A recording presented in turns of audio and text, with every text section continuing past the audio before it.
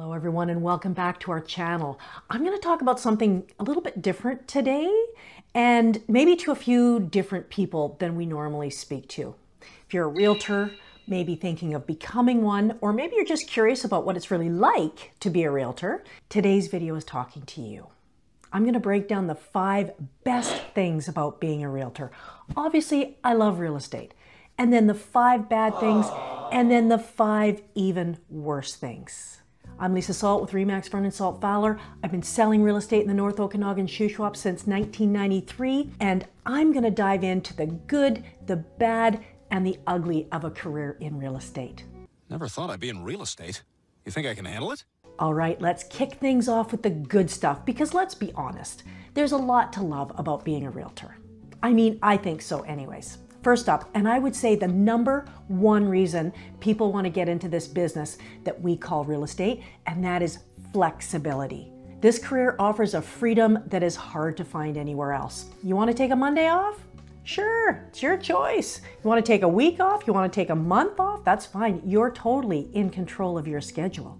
And that is totally perfect for those who don't love or can't do a traditional 9 to 5. Maybe you have young kids. Maybe you have a shift working husband or wife. Maybe you're lazy. I don't know. I love these lazy Saturdays. It's Wednesday, Homer. Flexibility in this business is huge.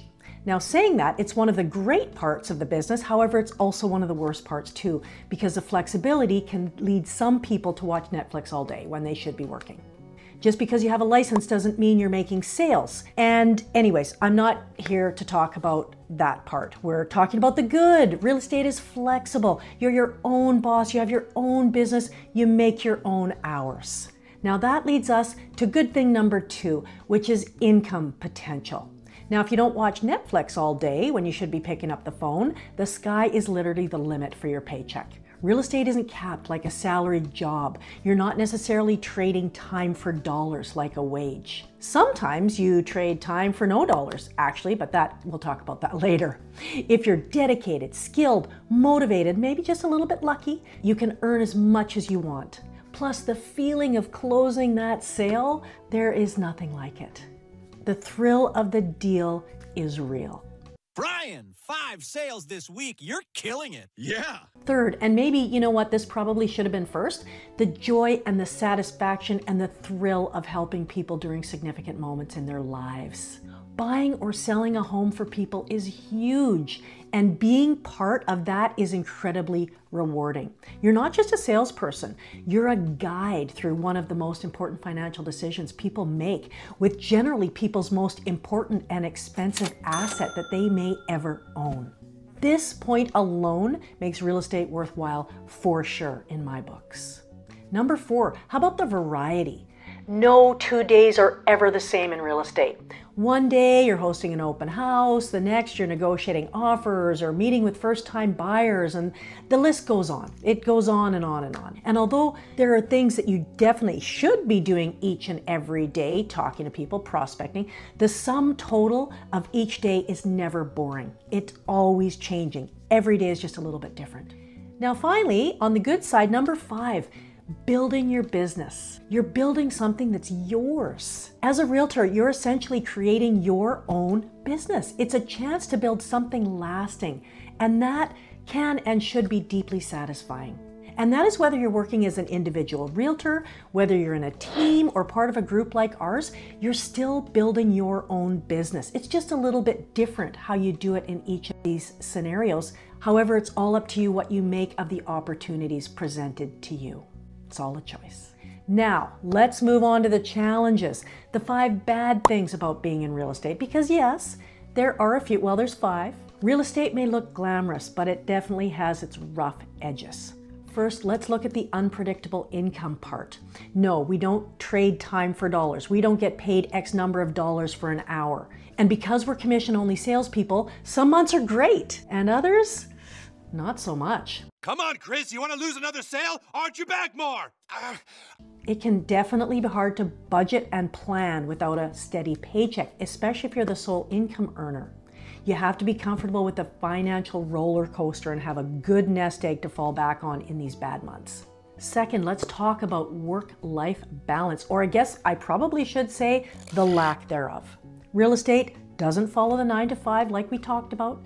It's nights, it's weekends, it's even holidays can become work days. Well, holidays do become work days, especially if that's what it takes to close a deal. That is just the way it is. I always tell people that real estate is a lifestyle. It's not a career, it's not a job, it's not a job. It is a lifestyle. I don't know, Brian. I don't know if I'm a real estate investor. Well, you might surprise yourself. I mean, I didn't think I'd ever be friends with iced tea. You live it every day. You live it every day. You live it every night. You live it every weekend. That's just what you do, and it becomes who you are. Third, let's talk about the emotional stress. Deals can fall apart.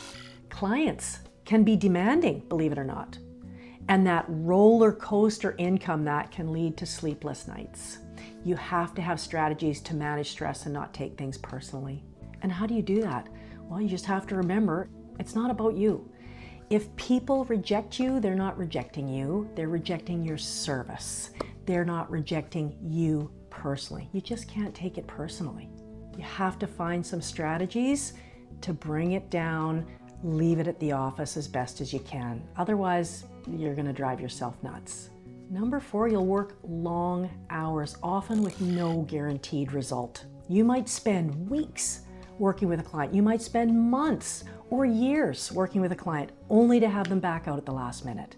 Yes, it's frustrating, especially when you've invested so much time and effort, but again, it's not about you. You have to do what's best for your client. If that's what's best for them, then that's what's best for them. The really frustrating part is when that isn't the case. We don't write contracts subject to people changing their mind, but sometimes people change their mind. You've got 72 hours after closing to rescind the purchase, state law. And then it's all on you to get them out of the agreement, out of this otherwise enforceable contract. Yeah, I've changed my mind. I don't want this house anymore. Okay, well, how are we going to do that? And then if you can't do it or don't do it, then you are the bad guy. So yes, it's frustrating, but sometimes you just have to realize you're going to work for free. The plus of this business being flexible and being able to write your own paycheck, well, sometimes it doesn't get written. And lastly, number 5, let's talk about market dependence. Real estate is heavily influenced by the economy. When the market is hot, life is good. There's nothing like it. Like in 2021, holy cow, it was amazing and exciting and fun. But during the downturns, oh man, it can get tough. And adapting to these changes is a skill that you have to master. That's that roller coaster of real estate. I think realtors are very similar to that meme about the oil patch. Please, Lord, just give me one more boom, and I promise that I won't piss it away next time. It's a little bit like realtors. Realtors don't have a tendency to save during the good times, but you have to become a master of saving in the good times if you're going to survive the downturns. All right, we've covered the good, we've covered the bad. 5 good, 5 bad, and here's where we get into the ugly. This is the side of real estate that you won't see on these HGTV shows, these reality shows that really, I mean, you must know, they're not really reality, right? I had so much fun make-believing I was a TV realtor today. Let's talk about number 1. Let's talk about the cutthroat competition. Yes, real estate can be cutthroat. You're often vying for clients and listings, and that can lead to intense, sometimes even ruthless competition with other realtors, whether they're in your office or not in your office. I remember when I was getting into real estate back in '93, and my mom said, you know, I talked to so-and-so and she got out of the business. It was too competitive. It was too cutthroat. It's not good for you. It's not good for your health. You shouldn't do this. Because the people that you love always want to protect you, right? Of course, I didn't want to be protected. I was gonna make it no matter what. This is what I wanted to do. I wanted to be my own boss. I wanted to have my own business. This is what I wanted to do. And I didn't really notice that it was super competitive. I remember thinking, I don't know what that woman's talking about. I don't know why she got out of real estate. This is a great business. But you know, I kept my nose to the grindstone. I just worked and I didn't worry about what everybody else did. I just focused on what I was doing and I didn't focus on what everyone else was doing. I think it's a lot different today. I think with social media, people who are on social media and watch that a lot, they can't help but see how well everybody else is doing, or how at least well that person is making out like they're doing on social media, whether they are or whether they aren't. And so I think that even makes that competition even more than it used to be for me when I started. But it is a competitive business, and yes, it can be cutthroat. And yes, most times I wish it were different. But that's just part of the ugly. Second, let's talk about difficult clients. Difficult clients. Not everyone's easy to work with, and some clients will definitely test your patience and test your professionalism. And you have to know when to set boundaries with people like this. Anyone who deals with the public, anyone in the service industry will know what I'm talking about. Sometimes people can be, sometimes people can just be not nice. And unfortunately, that's what we tend to focus on. Oh, this is what happened today. This is what happened last week. When in fact, there was that one person that really pushed your buttons, but there was 10 great people that you also dealt with. And those are the ones that we stay in the business for. You just have to focus on the good ones.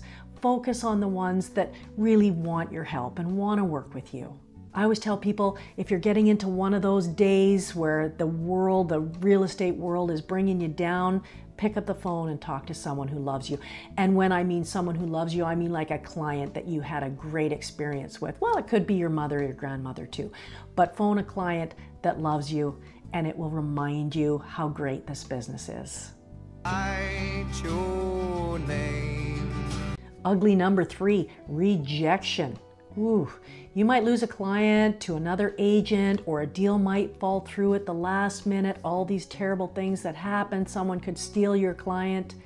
Real estate requires thick skin, because rejection is part of the job whether we like it or not. We always tell people when we're interviewing, you've got to have rhino skin. And people I don't think they really get that until they've had the first person that's lied to their face. Again, we're dealing with huge amounts of money. People are emotional, and as we know, when emotion goes up, intellect goes down. And so people, many times they're making decisions and they're saying things out of emotion, out of anger, out of frustration, out of sadness, whatever it happens to be. In fact, a lot of times we're counselors, we're psychologists. We're not just realtors. We're not just the people that bring the transaction together. We're supposed to be the facilitators, but many times we're psychologists too. And thick skin, rhino skin, it's just part of being a realtor. You just have to let that stuff flow off your back, and you just got to keep going and just put one foot in front of the other.